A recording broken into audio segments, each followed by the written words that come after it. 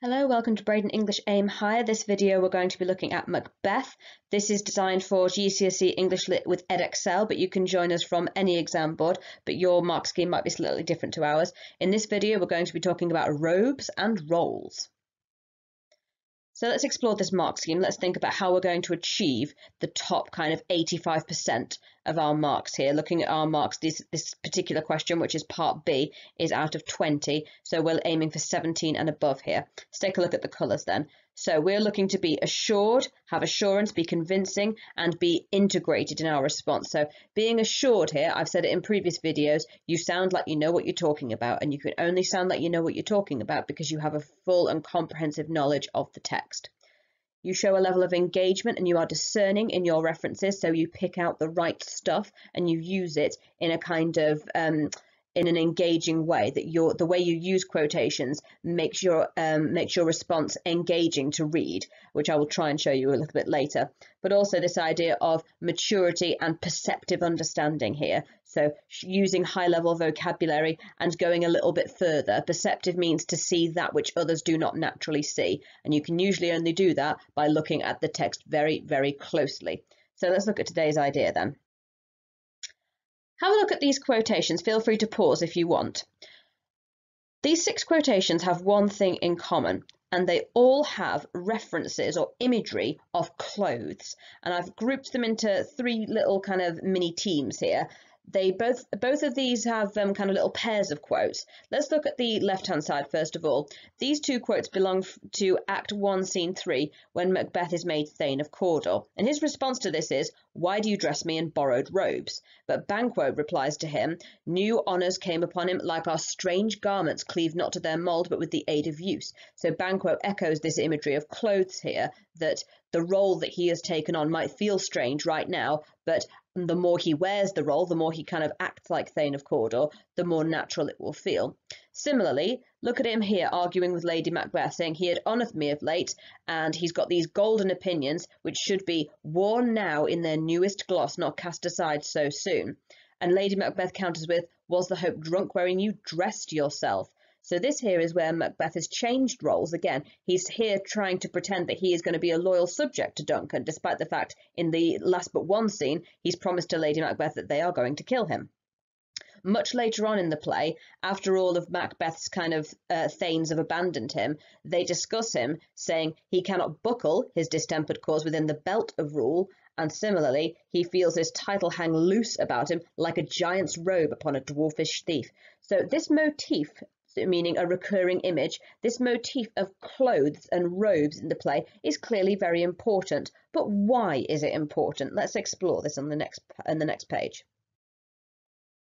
I think this imagery of clothes has all to do with the different identities or the different roles that Macbeth takes on within the play. So on the right-hand side here, these are a couple of the roles he plays. At the beginning of the play, he is a soldier, he is a warrior, he's worthy, he is brave Macbeth.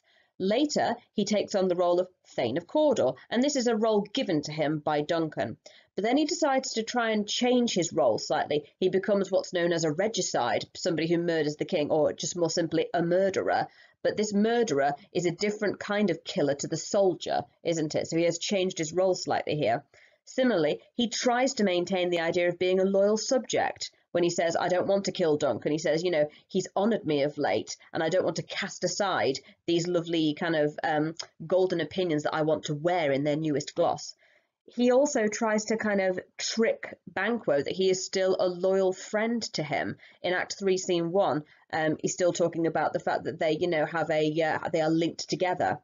He tries to be a good husband as well, and for the most of the play he is. However, the one role of being a husband that Macbeth does not seem to be able to attain is being able to father children, so he kind of fails in this role as well. Similarly, about halfway through the play, after he's ordered the death of Duncan, he stops sharing and confiding in Lady Macbeth, so that role of husband is also lost to him. And of course, ultimately, he fails in the role of king. So Macbeth is awarded some sympathy here, I would say, that every single role he tries to play within the story, he fails at. And every time he fails at a role or kind of tries to attain this new role, this imagery of clothes and costume, if you like, crops up in the play. Let's see how this is concluded then. So in Act 5, Scene 3, just after he's been told by the lily-faced servant, who he calls a goose-face, he's told by this servant there are 10,000 English soldiers, not too far away. And alone on stage, after he's sent everybody away, he says, "My way of life is fallen into the seer, the yellow leaf, and that which should accompany old age, as honour, love, obedience, troops of friends, I must not look to have." So when he realises that his days are numbered, he thinks about the way of life, the roles that he has played, and the things that would have gone with these roles that he can no longer have. So I've colour-coded them here to show you. He cannot have honour that a soldier would have if he played his role correctly. He cannot have obedience that he should be owed from being Thane of Cawdor or being king. He cannot have troops of friends because he is a murderer. He is not a loyal friend. He is not a loyal subject. And similarly, he cannot have love because as a husband, he's not confiding in Lady Macbeth, and similarly, they don't have a family together. So Macbeth himself recognises that in failing to fulfil these roles, he loses the good qualities that they bring to him in life. And this is summarised even better in the last part, nearly the last part of the play, the most famous speech coming up.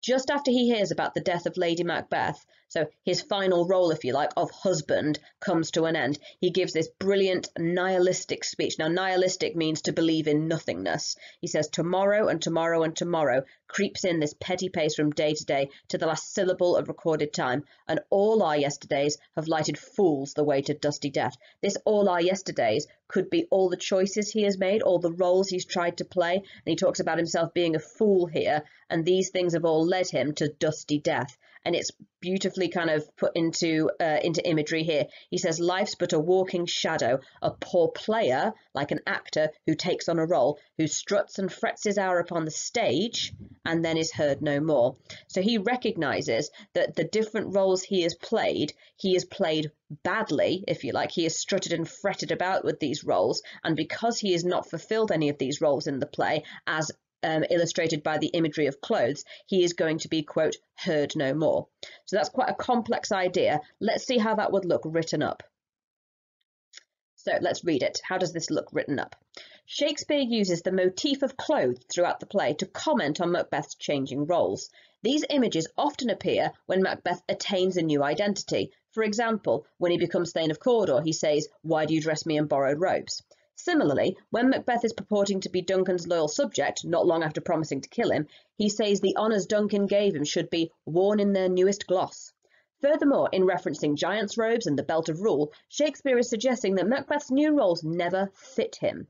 As a result of this, Macbeth himself recognises that honour, love, obedience, troops of friends he must not look to have. This imagery of dressing up to attain a new role is concluded in Macbeth's nihilistic soliloquy, describing a poor player that struts and frets his hour upon the stage.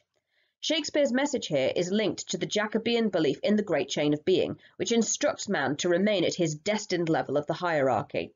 In challenging this hierarchy by attempting to change roles in the play, to regicide, to king, to loyal friend, Macbeth ultimately dooms himself to be, quote, heard no more.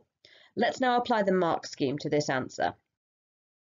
Let's use the colours then. So in looking to achieve some maturity in my response, look at the red words here. This is high-level vocab here. Motif here, meaning recurring image. Purporting, so like you're pretending to be something if you're purporting to be it. To attain, as in to gain something or to take on that role, or to gain is probably a better description of that. A nihilistic soliloquy. So nihilistic is to believe in nothingness, kind of like apathy, but a more depressed version of it, that you think nothing will come from nothing. And a soliloquy is a solo speech. And this word hierarchy is linked to the idea of status.